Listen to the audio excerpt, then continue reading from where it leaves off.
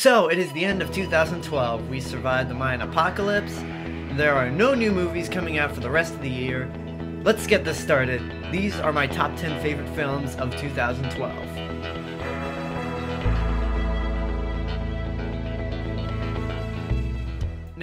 Now, before I actually get into the list, there's always one movie every year that I don't know what to think of it, I have no expectations for it, or I dread seeing it, yet in the end, it turned out to be really, really good. And for me, that movie this year was The Amazing Spider-Man. Truly a surprise, the one movie I was dreading.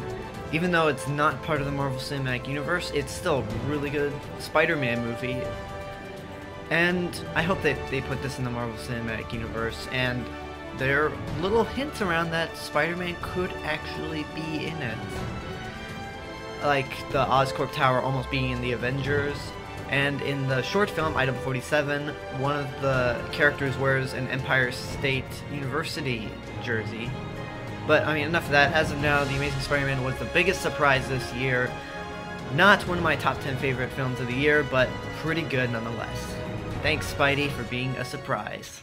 Now it's time to actually get into what are my favorite movies of 2012. First off, we'll start with number 10, and the proof that even after War Horse, Steven Spielberg can still direct Oscar-worthy movies. Lincoln, starring Abraham Lincoln. I mean Daniel Day-Lewis. I mean, as I mentioned in my review, you don't see Daniel Day-Lewis acting. You see Abraham Lincoln on the screen. Every time you see him, he is incredible. He's got the Oscar already. Spielberg reminds us that he can direct really good movies. And it's really interesting to watch what the president had to do during the Civil War, and basically being the guy who ended slavery. I mean, it's really fascinating.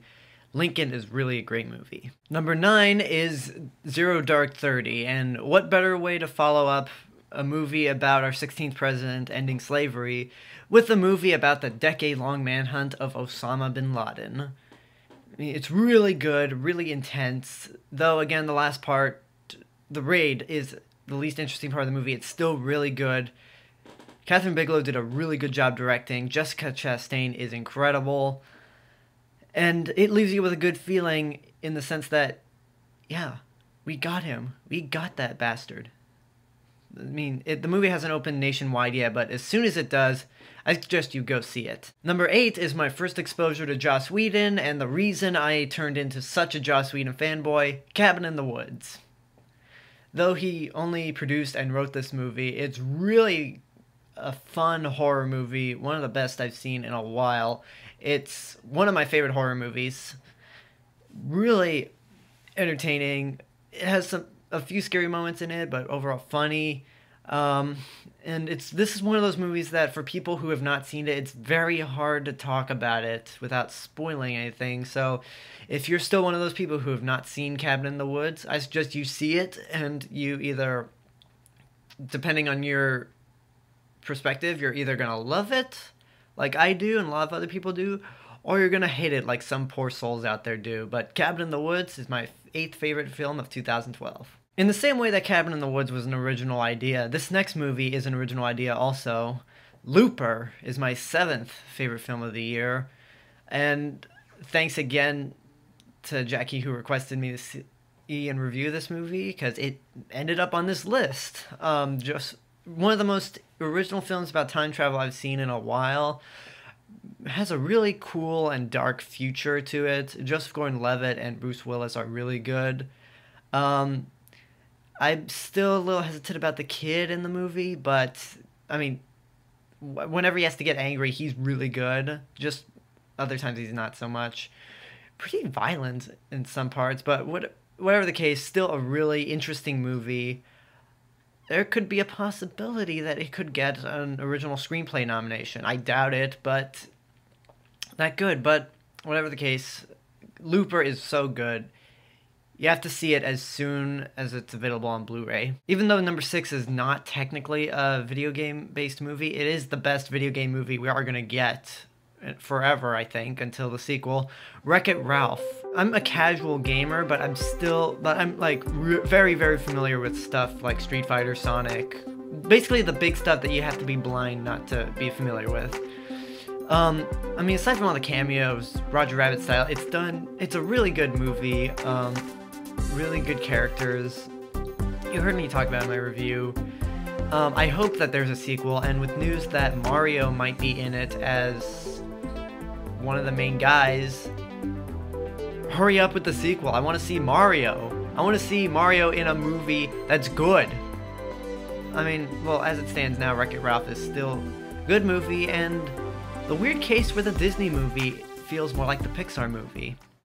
And speaking of Pixar, number 5 is Brave. Now, Brave and Wreck-It Ralph might switch back and forth between my number 5 and number 6 favorite movies of 2012, but as I'm recording right now, Brave is at number 5.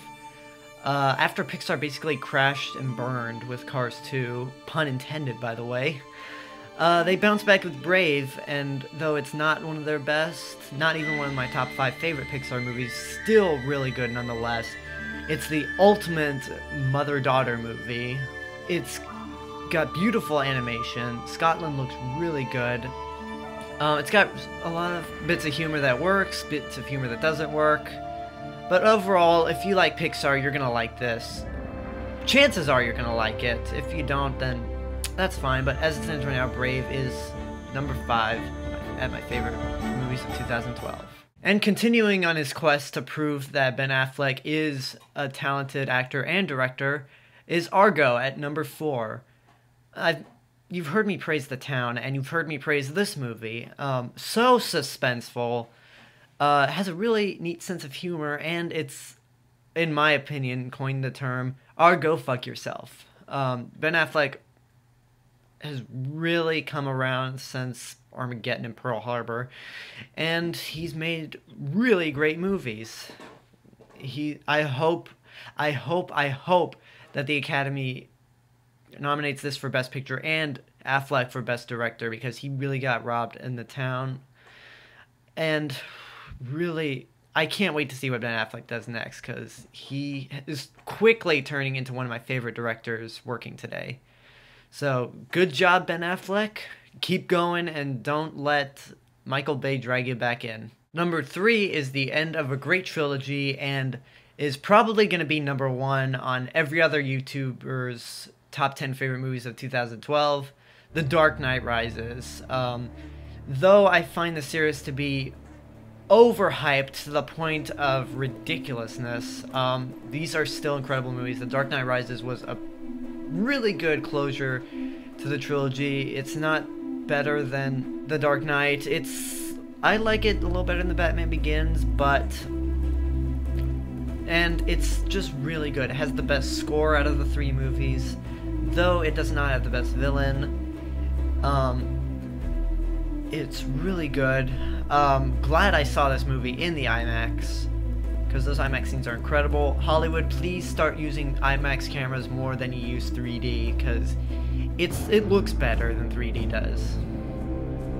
But, I mean, not much I can say about The Dark Knight Rises. Really good. Can't wait to see what the future of Batman is, and can't wait to see what Christopher Nolan does next after Batman. And here I find a perfect segue into the number 2 movie. One of the things that Christopher Nolan has expressed interest in directing is a James Bond movie, and at number 2 we got Skyfall. After 2012 not only marked the year for another Batman movie, but also another James Bond movie, and what ended up being my favorite of the Daniel Craig Bond movies. It brought in the classic Bond while keeping the darkness that Casino Royale and Quantum of Solace had. Really good, really action-packed. I was surprised. I knew this was going to be good, but I had no idea I would love it this much to put it at number 2. Really good music.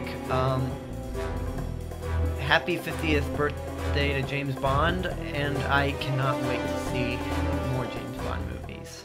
Now, number 1, I have a feeling, is no surprise to any one of my friends or family, though, and in order to really make a really good movie, you gotta plan it for 5 years. And that movie that has been in 5 years in the making is Marvel's The Avengers. I mean, ignoring the fact that I'm a huge Marvel fanboy and a Joss Whedon fanboy, I know the movie is not gonna win Best Picture like Lincoln. I know doesn't have other really important Oscar-worthy stuff like Argo or Zero Dark 30. Reason I put this at number one, aside from the fanboyness, is that this movie exists. This has never been done for American cinema. Making 5 separate movies to have little bits and pieces that sort of connect each other, and then to bring them all into this one movie is incredible. I mean, and the fact that it's good of all things. I mean, not just good, great, spectacular action, really good dialogue, and great interaction between the characters. Joss Whedon obviously is the ultimate guy for this movie. He's a fanboy, and the true fanboy of fanboys. I adore this movie to the end. It's tied with Avatar for the most time I've seen a movie in the theater. And I am super hyped for Iron Man 3 and Phase 2 of the Marvel Cinematic Universe. And if Warner Brothers continues down the line of what they're doing with Justice League, they're gonna fail. Rip off what Marvel did with the Avengers. Start out with individual movies for Flash, Wonder Woman, and a new Green Lantern movie. Don't release it the same year as the Avengers 2. That's stupid. Whatever the case, The Avengers is my absolute favorite movie of 2012. Those are my favorite movies of 2012. Thank you guys for watching. I will see you in the new year of 2013. Bye.